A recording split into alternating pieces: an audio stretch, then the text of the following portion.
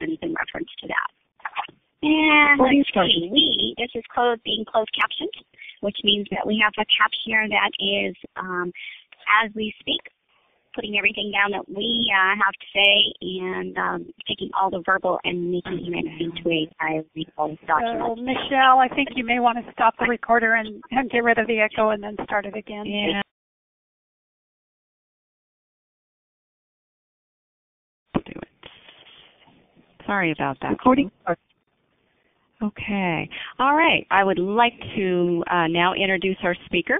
Jackie Hood is the director of the College Open Book Textbook Collaborative, which is a group of 16 institutions that drive awareness and adoptions of open textbooks. This is one of the many large programs that Jackie has managed, and others were in new product development, technical support of telecommunications and computer systems. Jackie has also published 4 books. She has appeared in Who's Who of American Women and won a McGraw-Hill Fellowship in Engineering Journalism. She received her master's in engineering from Carleton University. I don't know, what I'm most impressed by is that she and her husband rode their bicycles 4,500 miles across the USA and Canada. So take it away, Jackie, and we are delighted that you're here to present something that is just amazing, so timely. Thank you very much, Michelle. I'm actually delighted to be able to give something back to CCC Confer. Michelle and her staff, and E.T., Donna, their manager, Blaine, and the wonderful Confer captioners have just been so great. I used to teach customer service and project management, use CCC Confer a lot. So I'm so happy to do this. And I'm also so happy to see the audience. And what I'd like to do, as Michelle mentioned, as many of you as possible, please type your names and your affiliations, your roles into the chat so we have a record. And now what I'd like to do is find out, I'm going to ask a couple of questions about roles. And Michelle told you how to raise your hand in the upper left. So I would like, if you are a faculty member, a regular, a professor, an instructor, or an adjunct faculty member, please raise your hand so we'll get a count on faculty members.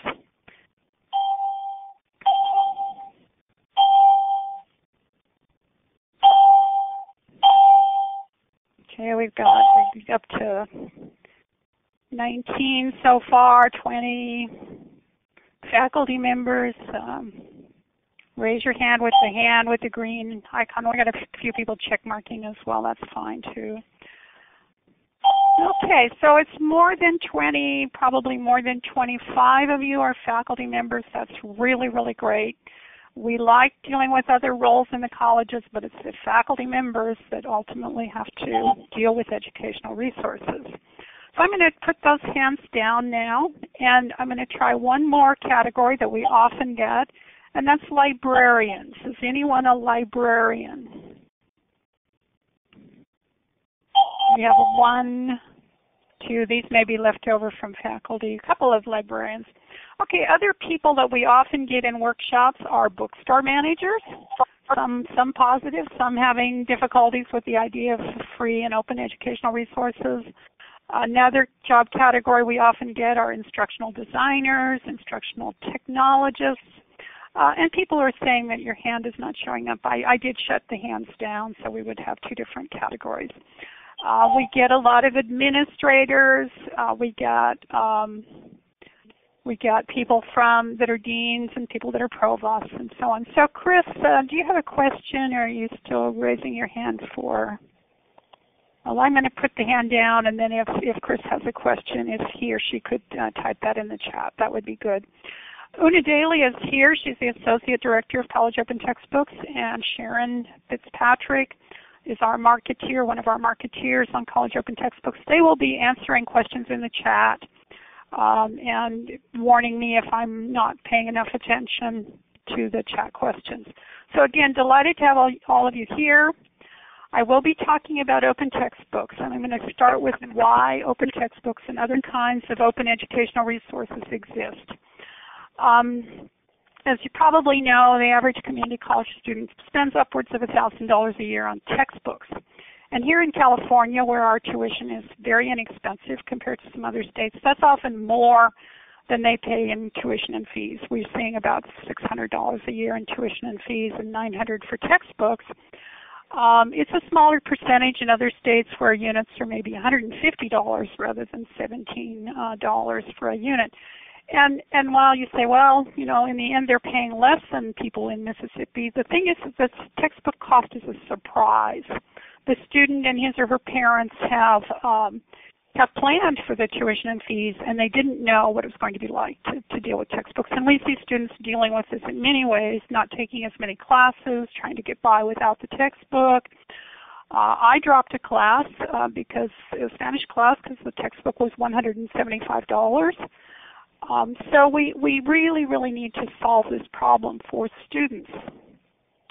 The teacher, however, the instructor, all of you instructors, all 25 of you plus, don't have a lot of time. So you don't necessarily want to go spend a lot of time looking for resources, essentially building your own textbook. And it's so convenient when a representative from Pearson or Cengage or Wiley or McGraw-Hill befriends you and shows you all the wonderful things that the publishers can do for you. But on the other hand, even if they do their best job, you've got a 35-chapter book and you're only going to use a few chapters out of it. The students are going to have to pay a lot of money for it, and they're going to complain even more. Hey, I had to buy this expensive textbook and you only used 7 chapters of it. Dispense with a textbook, which I did after the first time I taught my class. Then I've got my students in the learning management system jumping all over the web, and they don't like that either.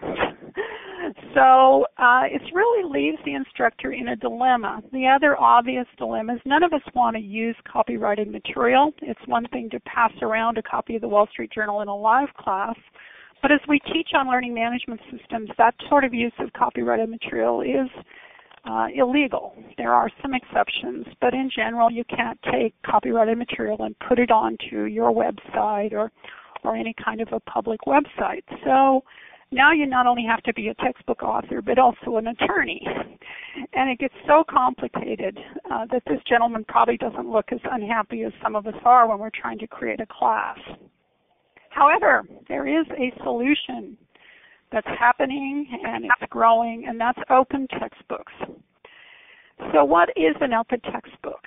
An open textbook, the sort of legal definition of an open textbook is a copyrighted textbook, but the author has chosen to release some of the rights. It's no longer copyright all rights reserved, but now copyrighted some rights reserved. And in particular, the textbook author and the other people who go into creating a textbook, and it's not just an author, have said, okay, it's all right to use this material, to reuse it. For example, when I was advertising my class, I really couldn't legitimately make photocopies of copyrighted material for the marketing session when I was pushing my class.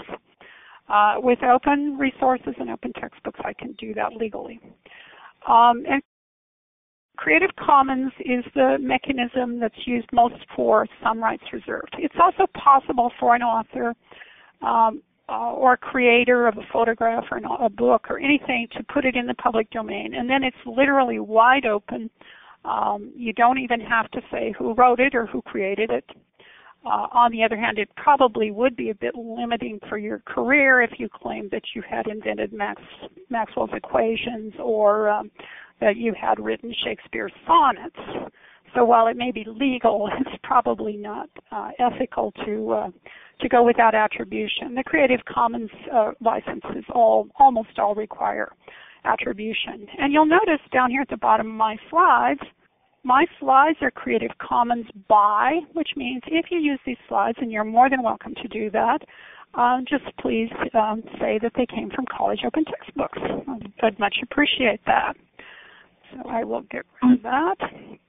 So the other thing that we have is a more informal definition of open textbooks, and that is that they are often modifiable by the instructor. So it is possible to change them, to move the chapters around, to get rid of the chapters you don't want, to make the chapters and the content more it is adaptable, so you can adapt it to your students and what they need and want, up level it a bit, down level a little bit. So there's lots of choices when you have open textbooks in terms of making it more tailored to your students. In addition, the books are much lower in cost to the students. And of course, free is often used, and it's not a good word. Because if you say this textbook is free on a computer when you're on the internet, well, the student needs to have a computer and have internet access, and not just sharing that a dial-up with 5 other people in the family, but high-speed access. So free is relative. For some students, purchasing a bound textbook may be cheaper than getting a computer and internet access. And in some colleges, if you have a face-to-face class, you're not allowed to tell your students they have to get a computer. And so telling them the textbook is available to them online may not be allowed in your college. In addition, the students can often print the open textbooks using the printer on their computers, and they may have to pay a small unlock fee to be able to print. And then usually, or at least sometimes, bound copies are available at fairly low prices. I think the most expensive one I've seen was $60. Most are in the $10, $20, $30 range for the bound copy. So let me see. I see somebody's defining free and free beer and free. I'll stay away from definitions of free. So these are sort of working definitions of open textbooks. Now, what we have is, I think I got my slides in the wrong order. This was supposed to be my index slide. So this is my topics, which we had talked about, which we had put on the advertisements for this webcast. So I am talking about textbooks, and then I'll be talking about other sources of modifiable textbooks. So in addition to knowing what open textbooks are, you need to find out how to find them. And what you don't want to do is go into a commercial or into one of the search engines like Bing or Yahoo or Google and type in, say, for example, chemistry, because you will get over 1 million hits, and it will be very difficult to tell which of those are open licensed. So you can go to the Creative Commons site itself. It has a lot of open materials there, including not only textbooks but music and so on. But I recommend, if you're looking for textbooks, that you consider these 5 sites. And there are others, but these are some that I would specifically like to mention. And because this is a California audience, I'd like to particularly point out Merlot. Now, Michelle told you how to do a check mark. If you are familiar with Merlot, please click on the check mark in the upper left. It's the Multimedia Educational Resources for Learning and Online Teaching, and it is part of the Cal State system. It's a worldwide resource, but it's administered here in our state. And we have, at least 20-some people, a couple who said no, they're not familiar with it. So by all means, check it out. The first screen on Merlot is a little busy. I would recommend you go immediately to the advanced search button in the upper right, and then you'll get a much nicer interface. And you'll see that it's a very rich search, very easy to specify that you're looking for textbooks as opposed to other resources. And when you do that, you'll get close to 1,000 textbooks show up on Merlot. They have lots of other kinds of resources, smaller resources and so on, but from textbooks they have about 1,000. Now our site, which is College Open Textbooks, we have a smaller number. We have about 550 open textbooks. And the reason is because College Open Textbooks is actually the community college open textbooks, and we're focused on textbooks that are appropriate to the first 2 years of college. Merlot has also K-12 materials and upper division and graduate school materials and textbooks as well. So we don't include things like diseases of the brain because that's not going to be a class that's taught in community college. We're much more into algebra, English composition, first and second year college classes. Our colleagues at the Student PERS, which is an advocacy group for students, they also list a number of open textbooks on their site, a good place to check out. University System of Georgia has a wonderful list, and all of these on this page are lists. They're not places where textbooks are stored or other resources. They're lists. Folk Semantic is a search engine designed for open materials. So those are the 5 that I'm recommending today. There are others, and again, these are lists. They don't actually store the textbooks. Here are some of the places that actually store the textbooks. Rice University Connections is a wonderful repository of very open materials, almost no restrictions on those materials. Orange Grove is a project of the Florida Distance Learning Consortium and the University Press of Florida. Very high quality textbooks and other materials, including academic papers and so on. The Global Text Project stores open textbooks, I think, almost entirely in PDF form. OpenLearn is a project in the UK focused on open courseware, some of which is textbooks. Curriki and CK12 are high school sites. Not so much, you don't see the K through 5 so much as you do sort of middle school and high school, but a lot of both Currikis and CK12's textbooks are appropriate to community college, especially the remedial classes. So definitely check those out. They're both, Curriki's very techy, and CK12 is more user-friendly for people who don't have a Unix background. And then more than half of the textbooks that we point to on our site are on individual websites. And so you won't find them by going to these repositories. These repositories don't tend to tell you about other repositories. Orange Grove is a bit of an exception. They tell you about materials on other sites. So I do recommend the lists for a place to get a more general view of what's out there. Okay, I'm going to pause for a few minutes and see. Una or Sharon, are there questions I should be addressing right now? Jackie, there's been some questions about accessibility, and I know you're going to cover that later, so I think we'll let you do that. And we've had some good questions about what's open, and we've had great responses from folks. I see someone wanting a textbook on nutrition. And that's where if you want something a little bit more specialized like that, then do go to the sites that don't specialize in community college. I mean, you may be using nutrition in a community college, but it would perhaps be a subject that's a little bit more specialized. And then you would want to look at Georgia Share and so on. So I am going to talk about accessibility in a second. I promised that you would want to, that you would be seeing world-class open textbooks. Well, I regret to say they are not all world-class. They are not all up to publisher standards. However, we're doing what we can to help you find materials that are the best of the best, if you will. And so the first way we're doing that, and other people are doing that, including Merlot, is to do peer reviews of the open textbooks. Merlot has a wonderful system. They have a 3-person board for each topic, and so the 2 reviewers each independently review the materials, and Merlot has a wonderful trainings for reviewers. And then they submit their review to the editor, who then combines the 2 reviews and adjudicates if there's a difference between the 2 reviews and then publishes it. Their reviews are anonymous. You can probably find out who the reviewers are, but you won't see the name of the reviewer. We have a different approach in college open textbooks.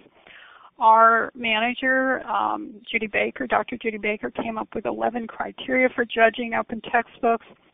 And we hire our reviewers, and they review the textbook, each chapter one at a time on the 11 criteria, create a big spreadsheet, do a summary, and then our reviews manager, Bill Buxton, takes that and takes a subset of it, a very small subset, a summary of the entire ratings and a summary of the comments, and puts it up on our website.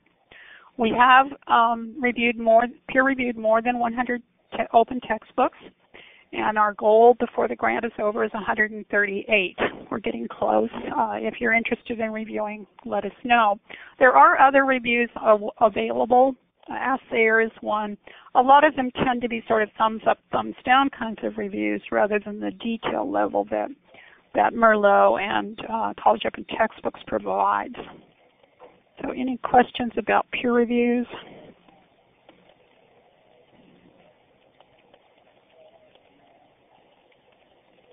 Okay. Now, I had brought up the question of accessibility. We don't ask our peer reviewers to do accessibility reviews. Instead, we've hired specialists to do that. So in our first year, actually it was about our third year, but in 2009, we hired Knowbility to do 40 reviews of open textbooks for accessibility. And this is the U.S. Law Section 1508 and also the International Standard WCAG 2.0. This year we've hired Virtual Ability, and that company has reviewed 60 open textbooks. There's no overlap between those two, I believe. So we have a total of 100. We have the 40 posted on our website, and very soon we will be posting the 60 as well in graphical form. And then if you need more detail on either of those or on the peer reviews, by all means contact us and we will get you that information. So I see Priya's asking how to be a peer reviewer, and you can do that. Yes, Una's posted our reviewer's email address, so you can contact Bill, and he'll be happy to share with you the very difficult spreadsheet, and he now has a training class for reviewers, and he will talk to you about that process and how you select a book and so on. So at this point, the usual question we get around this time is, okay, how do we get these textbooks to be $20, $30, $40 when a comparable textbook from a commercial publisher is going to be well over $100? And it's a complex process. One of the things that we note is that it's pretty easy, or at least fairly easy, to get people to write textbooks and other open resources if they get their name on it and it helps their career. And the textbook publishers have discovered that authors are willing to work for royalties, which means if the book doesn't sell, the author never gets paid.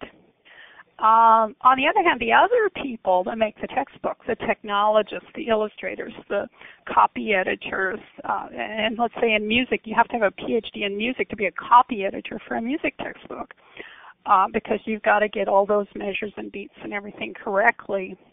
So how do you get the rest of the textbook built when the people that are involved are not going to get royalties and they're not going to get a whole lot of prestige from writing the textbook? Well, there's a number of ways to do it. One is grant funded. So we do have some wonderful philanthropic foundations that have been funding the establishment and the development of open textbooks. Another way is to do it as work for hire. A department in a college decides that there's no good textbook out there. So, for example, College of the Redwoods, the math department has written 2 open textbooks, and it's just work for hire. They go to work and they write textbook on part of their time, but they're not working on other things.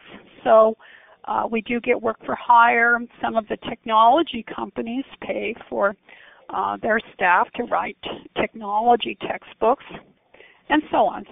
There's an excellent network management textbook at Cisco Corporation. So we get grant funded, we get work for hire, and then what a lot of people think open textbooks is crowdsourced, and there is some of that. There's the Wikibooks, the Wikiversity, and so on, and you get crowdsourced open textbooks, and we hope and encourage that not only writers get involved in that and instructors, but also illustrators, photographers, and so on, so we get a rich textbook. Well, when we're trying to promote adoptions of open textbooks, we do reach some resistance. One is quality. That's obviously very, very important to instructors. Another is, will the textbook be around? Is it, as in Eric Frank's terminology, is it evergreen? Not only green, but will it be around forever? Another objection we get is, hey, the big publishers, they give me all these ancillaries. They give me PowerPoint slides. They give me test banks, homework programs, and so on. Where's that for open textbooks? And while we are striving to get those things, it's difficult. And so what we are just delighted to announce today is that the oh dear, I can't get my slide to the right one. The for-profit publishers have joined the parade. And I like to think that open textbook movement has in some ways acted as a gadfly to the commercial textbook publishing industry, much like credit unions do this for banks. The banks haven't gone away because they're credit unions, but they do have to be more responsive to their customers and lower their prices and provide better service. And we are seeing some publishers now jumping on the bandwagon for open textbooks.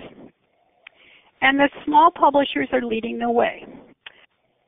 And we are very, very delighted to work with Flat World Knowledge and with Textbook Media. Flat World Knowledge is entirely an open textbook publisher, does not publish any other textbooks. They are all under Creative Commons. I've been around for about 4 years, venture capital funded startup. It was part of our group in 2008, 2009, and is rejoining our group this month. Not only have they produced an outstanding collection of open textbooks with good ancillaries and have achieved more than 1,500 adoptions, college instructors, and some high school instructors, but they also have just been fantastic for publicity about our movement. They've got a wonderful PR firm, and of course being venture funded gets them into the business press and so on. So we're really delighted that Flat World Knowledge exists. And recently for some time we've been working with Textbook Media. Textbook Media has had a very nice business model for many years that is not open but very low cost to the students. And they started out with advertising supported textbooks, and they have some other approaches to business models. Last spring we started working with Textbook Media, asking them to open license some of their textbooks. And they have agreed to do that, starting with 6 textbooks, and they will also be opening more later. And their authors tend to be people that really care about students. Their standard business model are books that are $10, $15, $20 rather than more than $100. But these open textbooks will be better than that in that they will be modifiable. I mean, the books already exist. It's just a matter of changing the license, and that's going to happen in the next few weeks. There are 3 excellent accounting books, a managerial and a financial accounting books, which are, I'm staring at them on my bookstore shelf right now, roughly 500 pages. And then the Principles of Accounting, or Accounting Principles it's called, is almost 1,000 pages. Really excellent accounting books, a wonderful political science American government book, a couple of English composition books, and this one called Grammar, Etc. is actually really is a comp book, not just a grammar book, and then they have another writing book as well. And what I really like about Textbook Media's books is they have an outstanding set of ancillaries. Not so much the English comp, but the other 4 books have homework programs. The accounting books have financial forms included as ancillaries. Ancillaries for both students and teachers, study guides for students, teachers' guides, and so on. So these 2 small and we hope growing publishers have been a really, really big plus to us. However, they're not in the top 10 when it comes to textbook publishers. So we need to get into those larger publishers to really make a difference. So I am pleased to say that Macmillan, which is surely a name you've heard of, started a division last spring called Dynamic Books. And Dynamic Books takes one of the most important elements of open textbooks, which is modifiability by the instructor, and carries it into commercial textbooks. And furthermore, Macmillan Dynamic Books is not just putting Macmillan's books on this new Dynamic Books platform, but also has opened it up to all the other publishers as well. So you will see eventually McGraw-Hill and Cengage and Pearson books and Wiley books on the Dynamic Books platform, not just Macmillan books. The teachers can adopt a textbook on this platform, on this software platform, and modify it and produce their own version of it. In addition, and even better, Macmillan came out and met with us. Clancy Marshall, the general manager of the Dynamic Books group, came out and met with us and agreed to start with 25 open textbooks on the platform. And our reviews manager, Bill Buxton, went through our open textbooks, chose 25 that are of high quality and that were in a correct format to work on the platform, and recommended those two Dynamic Books and worked with the technologists at Dynamic Books to put these open textbooks on. And when your students buy a commercial textbook on the Dynamic Books platform, they will pay roughly 50% of what it would cost them to buy the book in a standard fashion.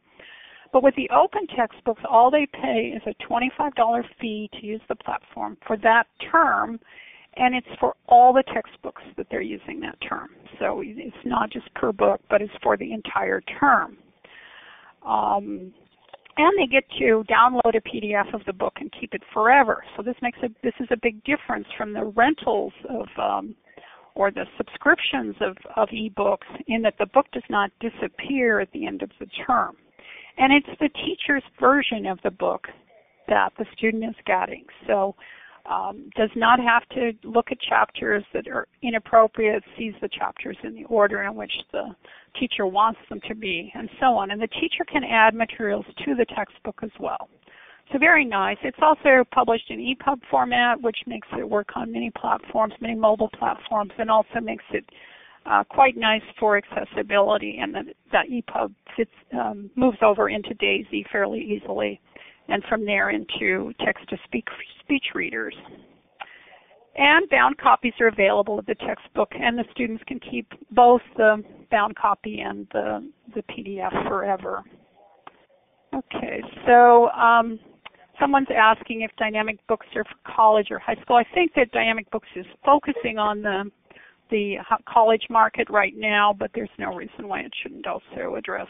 And there's a lot of overlap between advanced placement high school and community college.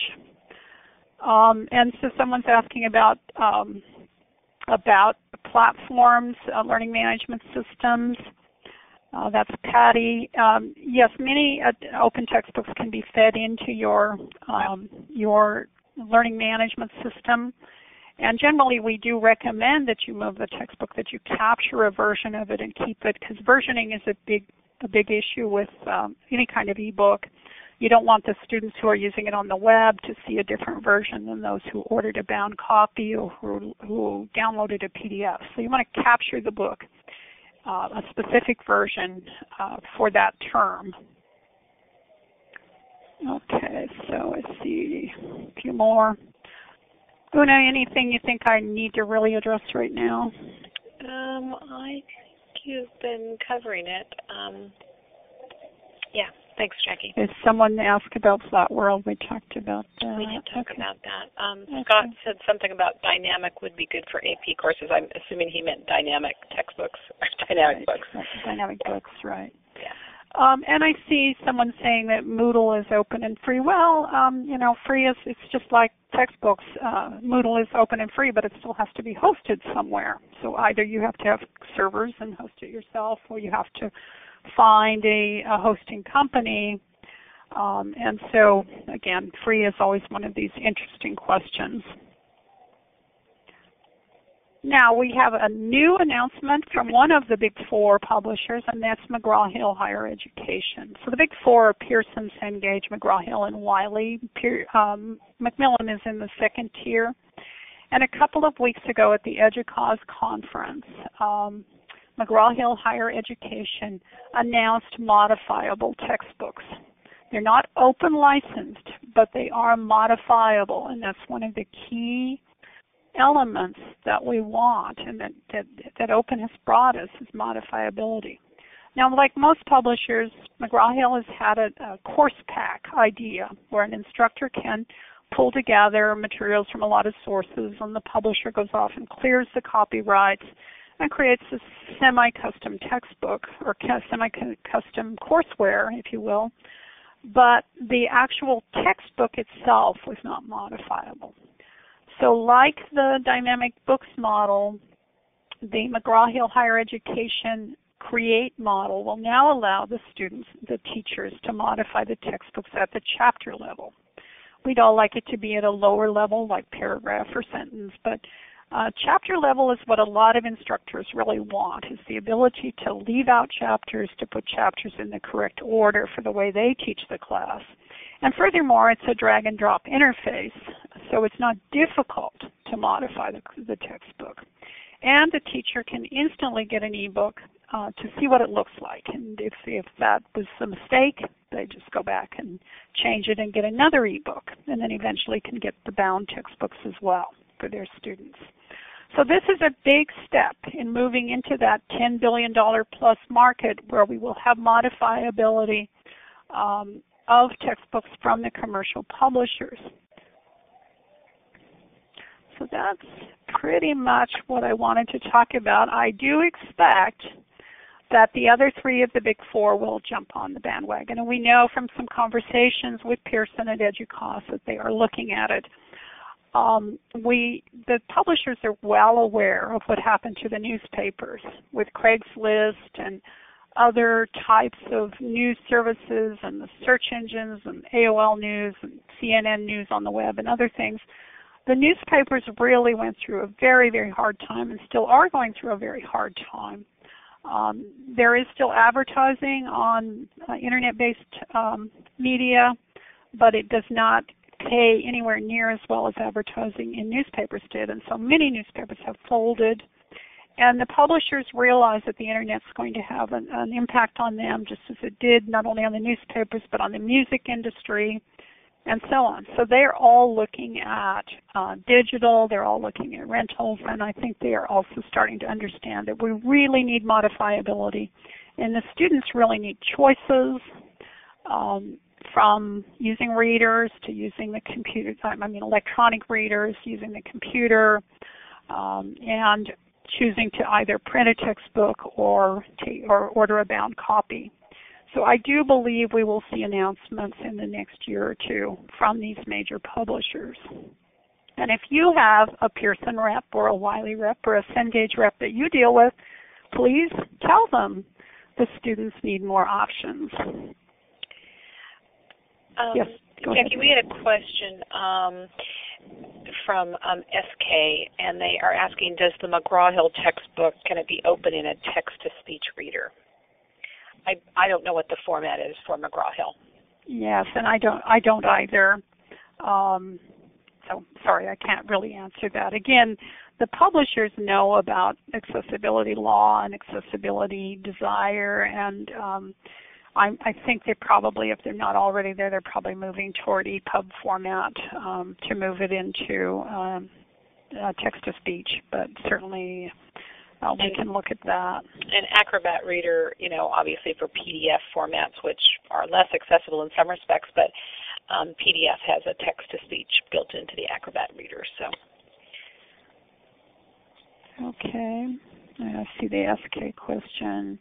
And we have some others who are contributing answers here. Really appreciate that here. Sanford Forte is here from Flower World Knowledge, and Sanford was actually, before he went to Flower World Knowledge, he was the marketing person on our project, so glad to have him here. Okay, well, I didn't take all my time, but I will summarize now. This photo is open licensed by Dr. Judy Baker, and we certainly feel that open textbooks rock and that they're a major, major step in improving education, improving access to education, making life easier for instructors so they can focus more on the content. So I encourage you to visit these websites. I've sent the list of the URLs to Michelle, and she will publish them. She'll do a follow-up. Most of them you could just simply use a search engine And since this is a California audience, I encourage you to visit the OER Center for California, which was authorized by the legislature a year ago. Dr. Baker runs that. It's a very rich site, and I think we have about 600 members on that site right now. Flat World Knowledge, I talked about textbook media. Go ahead and visit the textbook media site. You will see their standard business model, which is very low-priced, copyright all rights reserved textbooks with a rich set of ancillaries. The open textbooks, the 6 that I mentioned, we will be publishing very soon, perhaps on the Global Text Project, maybe even on our own website. So just stay in touch with us, and we'll keep you informed as to where to find the Creative Commons versions of those textbooks. Go ahead. Jackie, Phil had a question about whether the open textbooks are in the standard learning module format, the SCORM IMS packages that are common in a learning management system. Well, I will say that I've heard of SCORM, and that's about it, okay, but it's all across the board. The individual author who writes an open textbook and puts it up on his or her website may not have a clue how to do that, and so it's not going to be. Some of the more sophisticated repositories will. So it really, there is no one rule. Open textbooks vary from the level of sophistication and technology. Any others, Una? Let's see. David wants to put up the links to all those sites as well as the slides. Okay, and we will do that, David. We'll put those. I mentioned earlier that the slides will be up on our College Open Textbooks Ning.com site this afternoon, and he would like the links as well. And I think we can pull those out. So absolutely. Right. Sure. You can do that. And Priya has asked, do we predominantly support community colleges? And yes, we do. Our project is the Community College Consortium or the Community College Open Textbook Collaborative. So we are focused on community colleges. But some of the others that I've mentioned here, Federal Knowledge is also focused on higher education, but I did cite Curriki and CK12 that are focused on the K-12 market.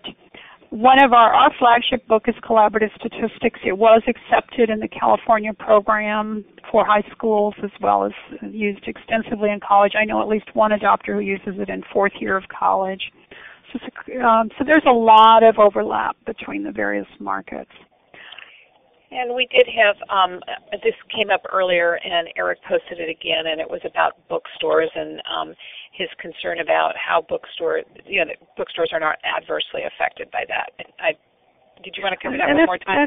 That's a very good question, and I really didn't go into detail. Mark Nelson with the National Association of College Stores, and Don Newman, I believe, with the California Association of College Stores, have been working with us a lot, and I gave a presentation for the California Association. We've had bookstore managers come to many of our meetings. They're like the publishers, and they know that they can't continue with the business model that was invented over 100 years ago.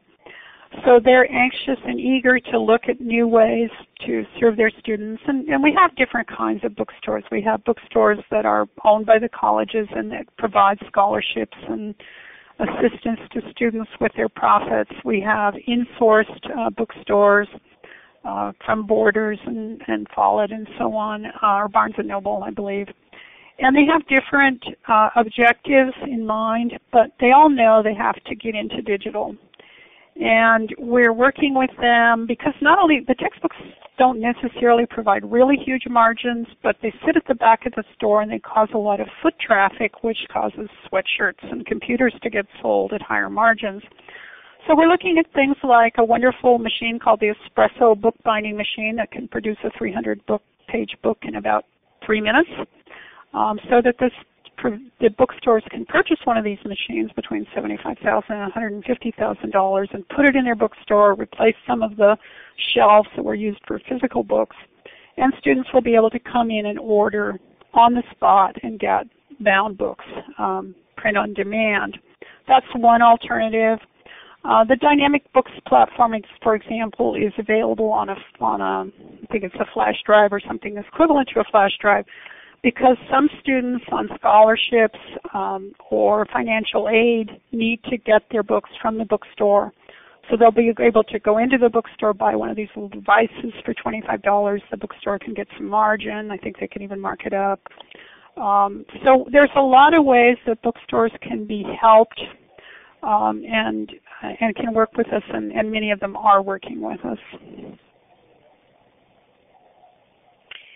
So we had a few questions about audiobooks and also open textbooks for the iPad. Okay, I believe in yesterday's presentation by Flat World Knowledge, they mentioned audiobooks available. When you put something onto a platform, like the Kindle, for example, you automatically get audio as an alternative. So as we put things onto various platforms, then we pick up the audio, but not all textbooks have audio. And I wanted to mention the text-to-speech capability that's in Acrobat Reader. It's also in some of the EPUB readers also have text-to-speech. So you're going to get that for free in some cases. Right. Okay, so just going on down the list here, our community is collegeopentextbooks.ning.com, and we would welcome you to join. You can see all the pages without joining, but if you join, then you can blog and join in the conversation. And we have several groups on that Ning, including authors, adopters, accessibility, librarians, and so on.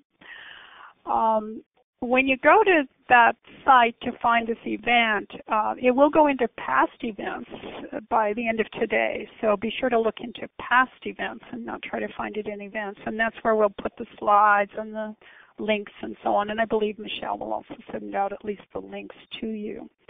And feel free to contact me, and I will put you in contact with Una, with Sharon, with Bill, with other people on our project. Okay, we still have a few minutes left, a couple minutes left, and then I'll turn it back to Michelle.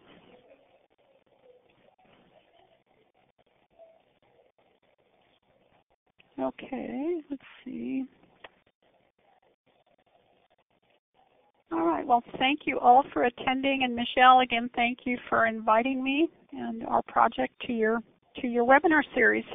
Oh, thank you very much. We really, I think, gosh, with the attendance and all the great questions and comments that you got, we really learned a lot. And we certainly, yes, clapping there is definitely, I want to thank Jackie and Una and Sharon for a wonderful presentation. We will be sending out an email with the links. Jackie's going to send me some additional information, and then we'll send a link to the archive, and you certainly can share that with your friends. So let's see, I want to click over here. Thank you very much. Any feedback is welcomed, and if you have any topics that you might be interested in, we certainly would love to hear from you. And if you need to be trained or any information on Confer, please give us a call. So once again, thank you so much. I really appreciate everybody coming, and certainly the presenters today. Thanks a lot. Take care. Bye. Bye-bye.